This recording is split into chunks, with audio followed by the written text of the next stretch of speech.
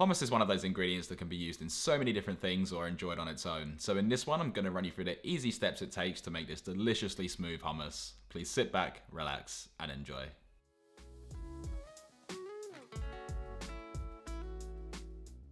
Alright guys, to get this started, here is 1 cup or 210 grams of raw and dried chickpeas, to which we're going to add into a medium to large saucepan along with 3 cups or 750 milliliters of cold water, and place a lid onto the saucepan and allow this to sit for 24 hours to rehydrate the chickpeas. 24 hours later, we can then remove the lid, and our chickpeas are now rehydrated and doubled or nearly tripled in size, which is exactly what we want, so that means we can make our way over to the kitchen sink and drain these off for a sieve. The next step is to give the chickpeas a rinse under some cold water for 10 to 15 seconds just to wash off any impurities that may have been lingering, and also sometimes they can become a little slimy depending on where you get your chickpeas from. Anyway, once that's done, we can then turn the water off, giving these a good shake, and we can then tip them into the same saucepan, which I recommend giving a clean before you do so. Fill the saucepan up with cold water, bringing it to a level that's roughly 5 inches above the chickpeas. And the reason for cold water is to allow these to all reach the same temperature at the same time, which will then accurately cook them. Once that's done, transfer the saucepan over to the largest burner on our stovetop, placing it onto a high heat before adding in 1 teaspoon or 5 grams of sea salt flakes for a bit of seasoning, and bring this to a boil.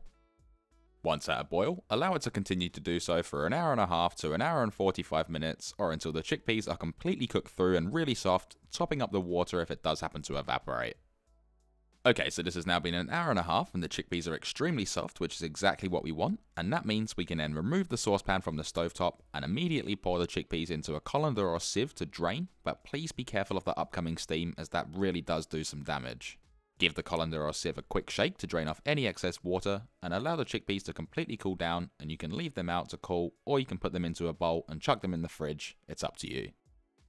Now in the meantime, weigh out 1/2 teaspoon or 1 gram of whole cumin seeds, and place a small skillet onto your stovetop and add in the seeds.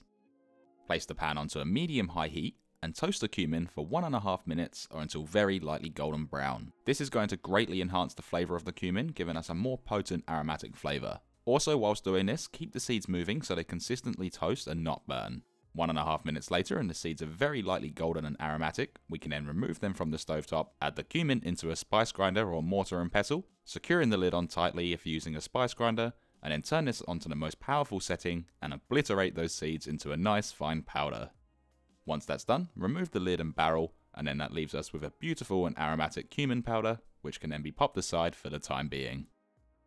Moving on, grab 1 whole fresh lemon, to which we can slice in half, and push onto a citrus juicer to extract the juice of both halves. If you don't have a citrus juicer, just squeeze it with your hands into a bowl, making sure not to include the seeds. This will then leave us with roughly 1/4 cup or 60 milliliters of fresh lemon juice, which we can pop aside, and with the leftover lemon pieces, simply place them into a compost bin if you have one. Okay, so now to assemble the hummus. Start off by adding in 1/3 cup or 75 grams of homemade tahini, which I made in my previous video, into a food processor or blender, along with the freshly squeezed lemon juice. We can then shut the lid up nice and tight, turn the machine onto the highest setting, and process this for 30 seconds to whip this up to create a smooth paste, and when making hummus, it's more beneficial to add and blend the ingredients separately to create a more fluffy and light texture. 30 seconds later, turn the machine off, pop open the lid, and this time add in 1 whole clove of minced garlic for a delicious tangy flavour, the freshly ground cumin for an amazingly earthy and warm spice, 1/2 teaspoon or 2.5 grams of sea salt flakes for a little seasoning, and 2.5 tablespoons or 50 milliliters of extra virgin olive oil, which is going to help this combine together, give the hummus a really nice subtle background flavour, as well as a smooth and silky texture. Once that's in, place the lid back on nice and tight, turn this onto the highest setting, and process again for another 30 seconds to combine and whip the ingredients so that they can all become friends. Now after 30 seconds, we can turn the machine off, pop open the lid, and this time we're going to add in those cooked chickpeas that are nice and cold to further the flavour friendship. Close the lid again, turn it back onto the highest setting, and now process this for 2 minutes to create a smooth and whipped hummus. Also during this stage, you will have to scrape down the sides to help everything incorporate, and after a minute of processing, slowly pour in another 2.5 tablespoons or 50 milliliters of extra virgin olive oil, or you can substitute it for cold water, and this is going to help the hummus whip up and become so delicious and smooth. Once that's all in, process this for a further 1 minute before we can then turn this off, remove the bowl from the base, and scrape out the delicious hummus onto a plate or into a bowl or container.